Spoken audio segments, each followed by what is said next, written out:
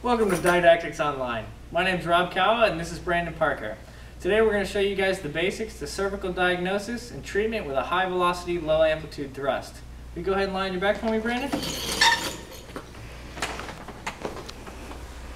So the typical cervicals we're talking about are generally from C2 to C7.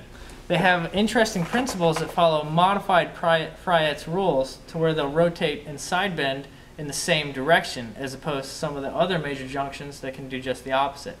So to start, we're going to diagnose with the translatory motion. So I'm going to be on Brandon's articular pillars just medial from the cervical transverse process, and I'm going to push at 45-degree angles towards the opposite side. This will induce side bending in the cervical spine and let me know which segments are rotated and side bent to corresponding areas. So when I move down through Brandon's cervical spine, I notice that he's got restriction on the right side when I try to translate to the left. He'll actually push from left to right and tells me that his upper cervical complex is rotated and side bent to the left. Now that's part of the diagnosis. The other end, we're going to extend him down to the segments and we're going to check the same, looking for symmetry or asymmetry. When I flex him up, I notice that the translatory motion gets a little more symmetrical. So those segments actually live in flexion. Now to treat him with a high velocity, low amplitude thrust, we're going to turn this into a direct technique and take all of the motions into the manner that brings him to the more restrictive barrier before we give a slight thrust.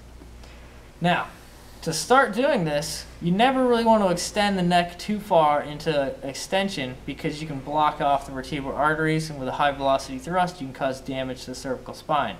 So we're going to take out a little bit of the motion in the normal lordotic curve, and we're going to start by adding a little bit of rotation in a direct manner. So I'm going to rotate Brandon to the corresponding segment that I felt was out of place, and then we're going to side bend him in the apparent direction of ease. Now the way the cervical spine moves, when I rotated him to the right, he already is going to rotate and side bend in a direct manner. And the actual motion where I side bend him into the freedom of motion will just lock out the rest of the cervical spine. Now we said he's flexed, so I'm just going to let his head fall into extension at the segment now that I'm in position. I bring him to a good barrier, and with good localization technique, I didn't even have to thrust. Brandon already went, and he had a nice articulation there, and we put him back into place. If I needed to thrust here, I would have Brandon take a deep breath in for me, breathe all the way out. I could fine tune with a little bit more motion, and I would give a high velocity thrust. Now, the idea is generally not to have an incredible amount of thrust to where you get several segments to move. You really want about one at a time. It's better for your patient, it's more comfortable, and you can localize and fine-tune your segments to provide the most efficient treatment possible. Always after every technique, you want to go ahead and recheck and make sure that they're taken care of.